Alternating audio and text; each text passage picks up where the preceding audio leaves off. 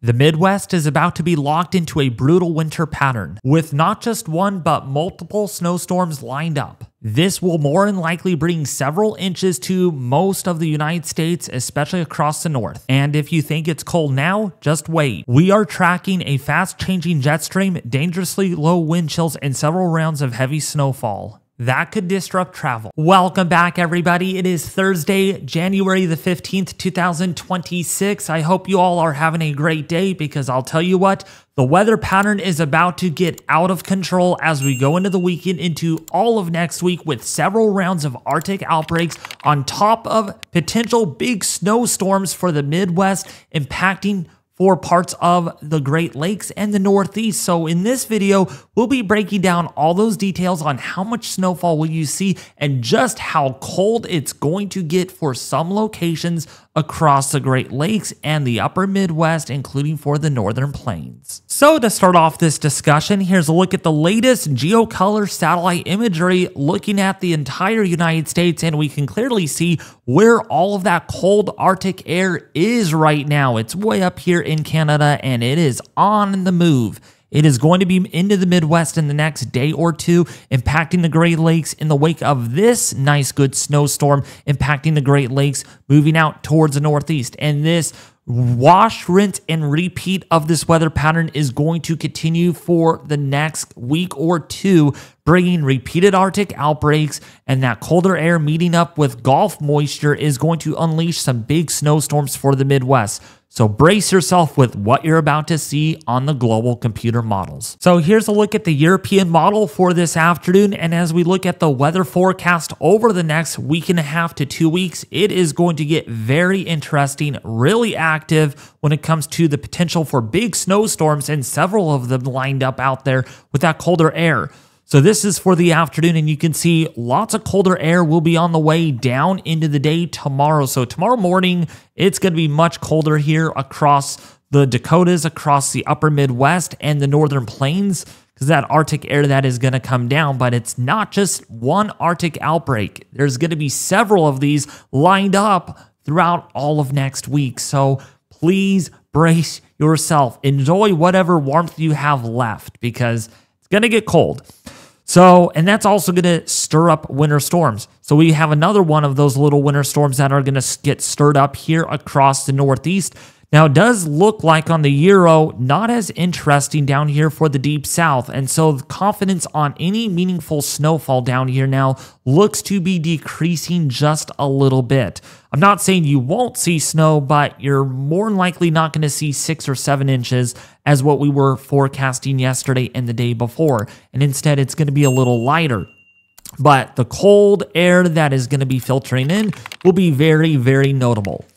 All right, so let's move this forward here into Sunday morning.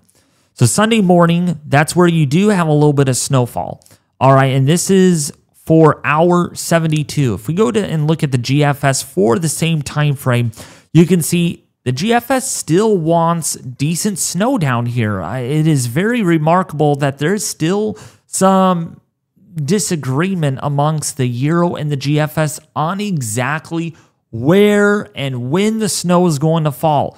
If we look at the GFS model here that is snow lovers happy, there's going to be some pretty decent snow down here across parts of Panama City, Pensacola, Florida, as well as central Georgia, like Augusta, Georgia, into Atlanta. Yeah, getting a little bit of snowflakes out there for your Sunday morning. What a nice day to start off the week is getting some snow there. And even for parts here of Augusta into the Carolinas, getting some decent snow. We'll see. We may be going live on this if necessary Saturday. It's going to be a Saturday event. So that's something that we will need to consider on the channel here because of a rare snow event for Florida as well as for the Carolinas and the Eastern Seaboard.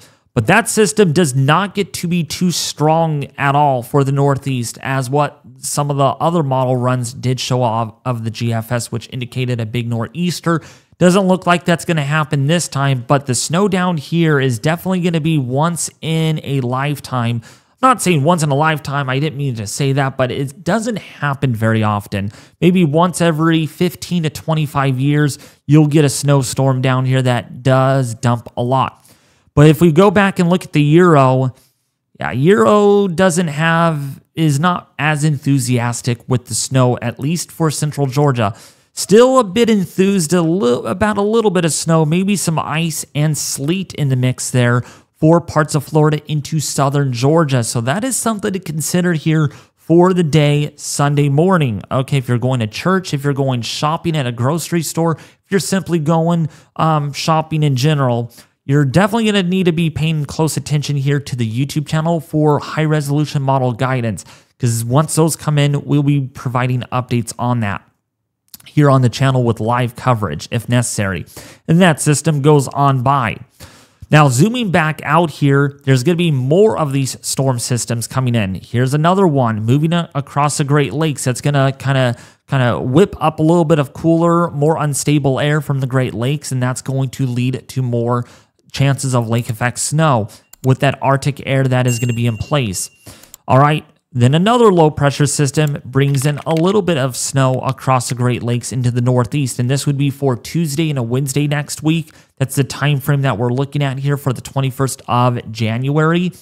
But it doesn't end there. It does not go anywhere. This pattern is going to stick around for a while, and we will have to watch this little guy down here with an Arctic high to the north of this.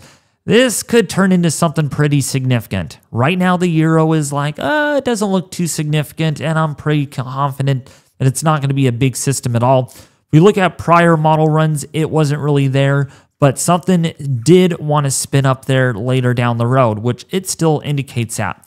So we can see here that system eventually comes to life and does impact parts of the eastern seaboard here, like Pennsylvania, parts of Maryland, Delaware, New Jersey, including for West Virginia, including also for Columbus, Ohio.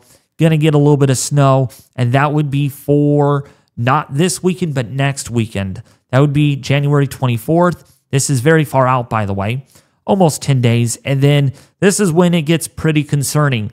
Big amount of cold Arctic air. We'll be looking at temperatures meeting up with any moisture coming off the Gulf.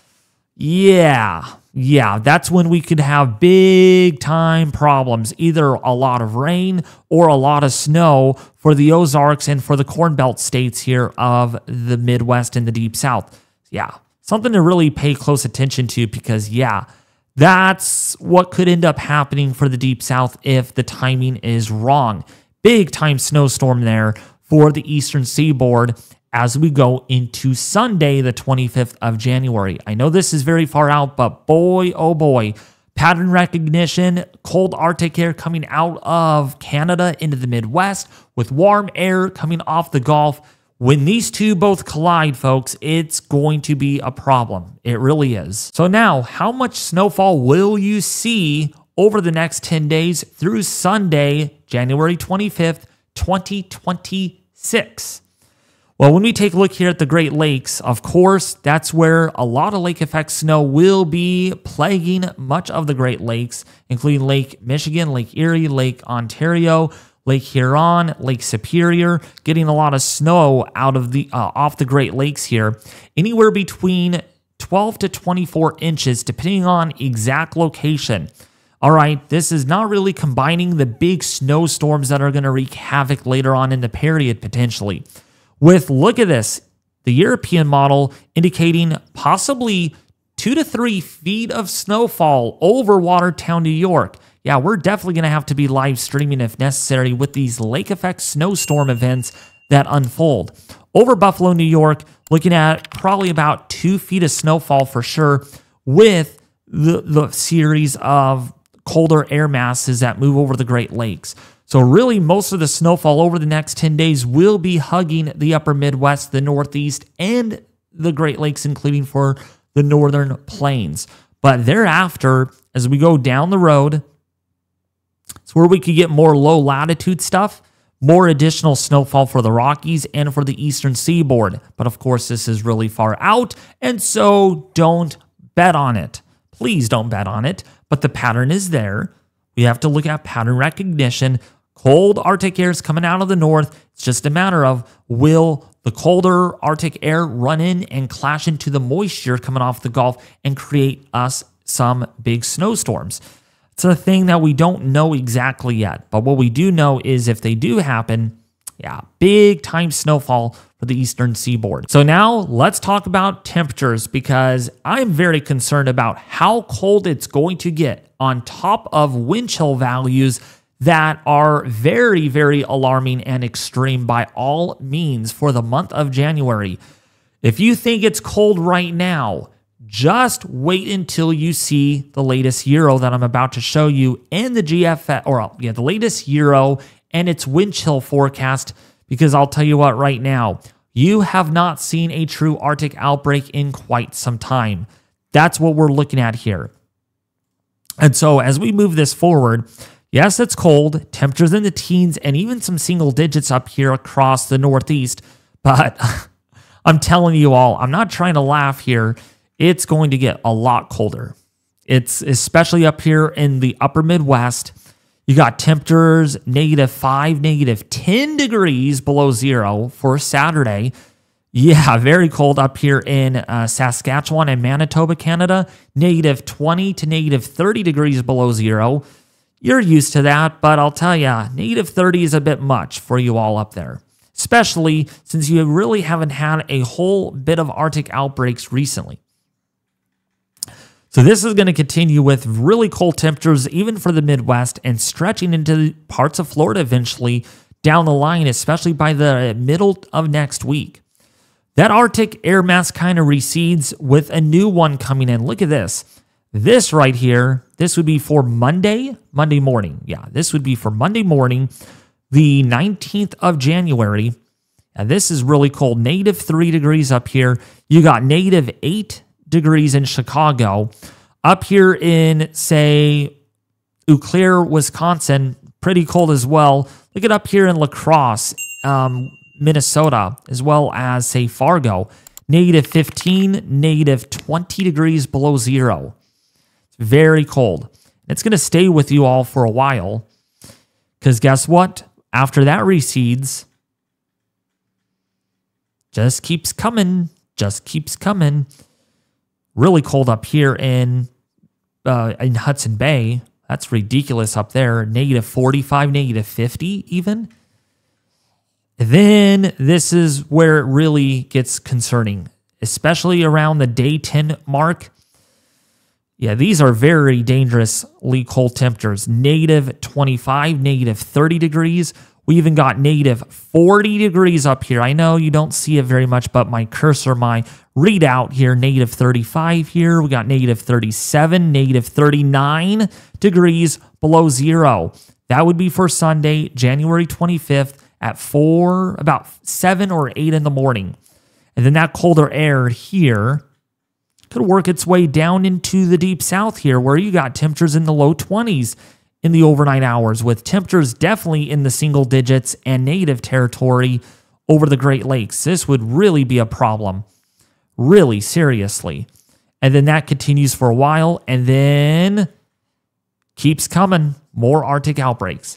Now that we looked at the air temperature, let's take a look at the wind chill because boy, oh boy, you're going to be clenching your fists when you see this and grinding your teeth like I do at night, according to what my dentist said this morning when I went to visit her. She said, you've been grinding your teeth, probably because of this pattern that we're looking at. Wait until you see the wind chills. So wind chills here, -2, -20, and then -30. That's not even the worst of it. -30 degrees in parts of the Great Lakes, well, much of the Great Lakes. Northern Indiana, -20, -30 degree wind chills. And yes, near Green Bay and Duluth, yeah, might even get as cold as -50 degrees below zero. That's what the wind chill would be. And this continues for a while.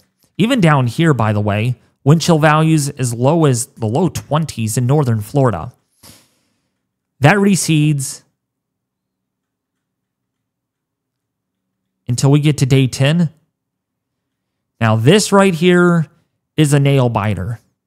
This is really bad. This is very, very cold. Negative 50, negative 60 degrees is what it would feel like with the wind chill, with the winds blowing. And look at these wind chill values. Negative 35 in parts of Indiana, Wisconsin, as well as Minnesota. Very cold. I mean, that's pretty dangerous. Negative 55 below zero. And then maybe more after that for parts of the northern plains, even across the west as well. Gonna really need to watch that. Really concerned. So yeah, brace yourself, folks. This is not that cold right now compared to with what will be happening in about a week and a half or two. But anyways, if you did find this video very helpful, detailed, informative, and life-saving, please give this video a huge thumbs up, hit the like button, share this video with their family and friends on social media.